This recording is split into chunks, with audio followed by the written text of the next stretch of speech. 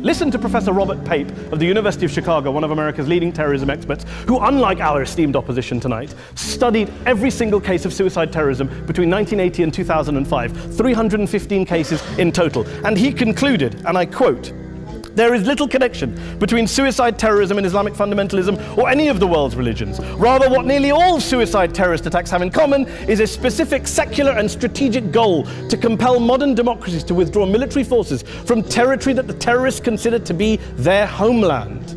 And the irony is, when we talk about terrorism, the irony is that the opposition and the Muslim terrorists, the Al-Qaeda types, actually have one thing in common. Because they both believe that Islam is a warlike, violent religion. They both agree on that. They have everything in common.